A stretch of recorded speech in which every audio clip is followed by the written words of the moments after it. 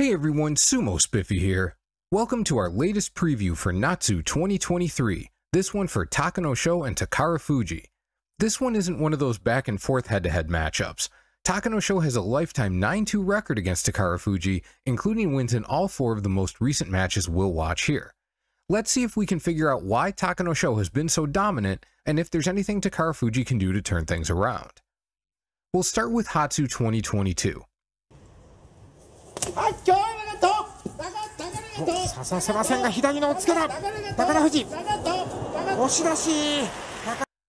Both men come in with similar angles on the tachi, although that gives Takanosho the advantage of being a bit lower given the height difference between them.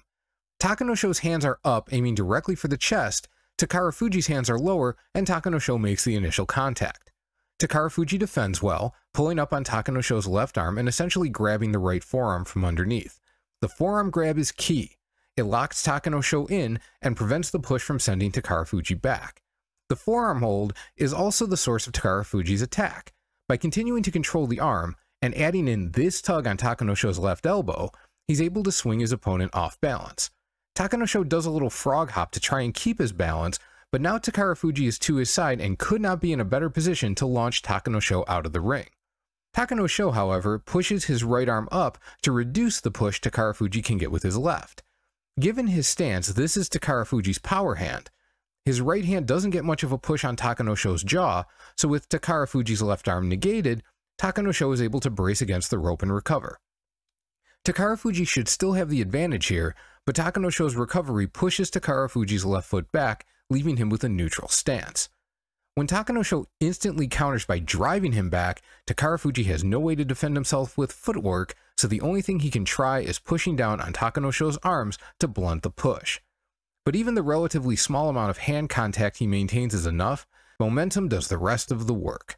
They fought again in the next Basho in March 2022.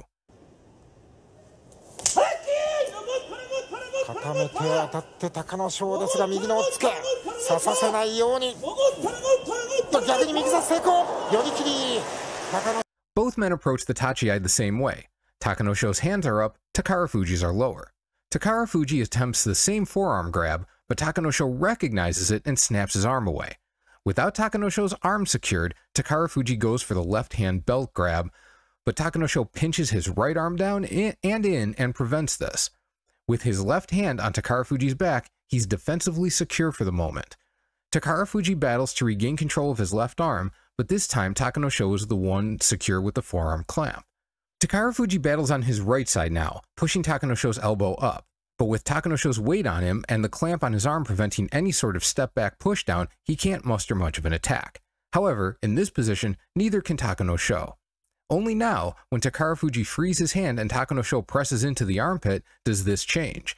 Takarafuji barrels his weight forward, but with his hands on Takanosho's sides, his right arm clamped, and Takanosho bracing on the rope, he has almost no pushing power with which to finish the fight. Just like in the first fight, Takarafuji gets too neutral in his stance and has no way to stop the momentum when Takanosho counters attacks with his own drive. They didn't meet again until November.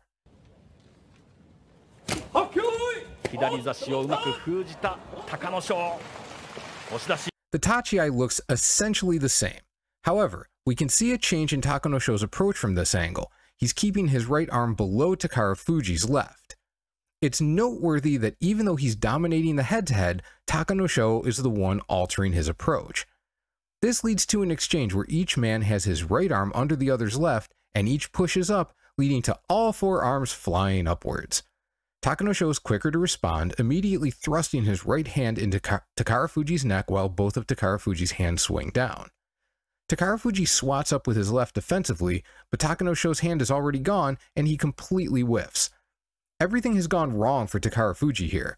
When Takanosho plants his face into Takarafuji's shoulder and both hands on his chest, it's purely a moment to survive and try to turn things around. Takarafuji jumps back, getting Takanosho's left hand off his chest and making a pretty solid pushdown attempt. But once his arm slips off and it hasn't worked, all he can do is brace for impact. Their last match was this January.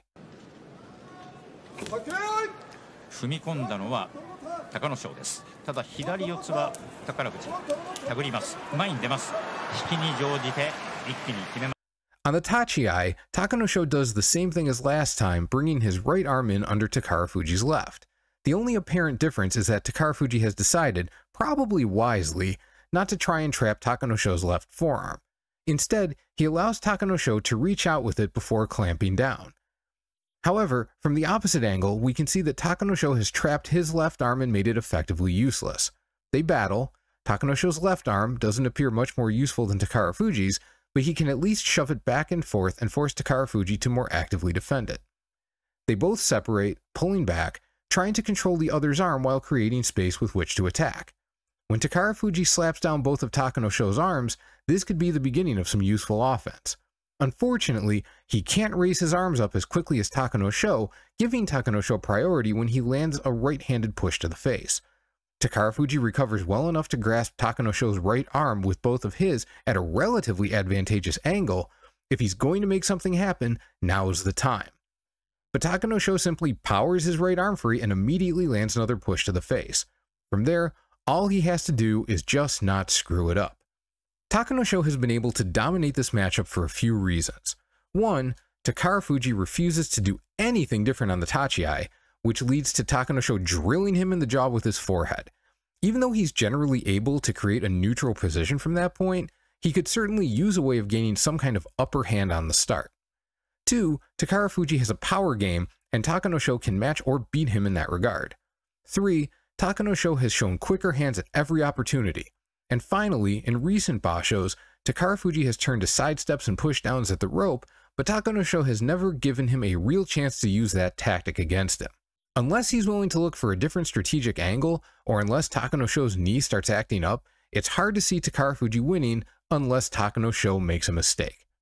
That's it for day 5. Like it if you learned something, and I'll see you tomorrow.